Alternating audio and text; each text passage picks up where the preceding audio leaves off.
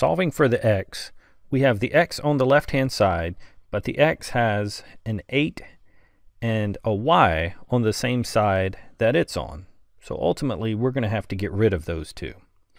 Rewriting the 8x minus y equals z, we can start off by moving any of the terms that don't have an x away from the side that has the x. So in this case, we've got a minus y on the left-hand side. We can move that entire term by doing the opposite, which is adding y to the left-hand side. Now, if I add y to the left, I have to also add y to the right to keep the two equal. And then on the left, the y's are going to cancel.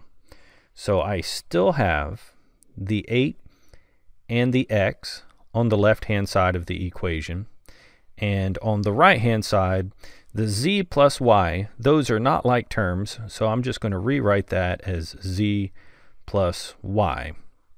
No simplification that I can do there. And then finally, we also need to get rid of the 8. So on the left-hand side of the equation, the 8 and the x are being multiplied.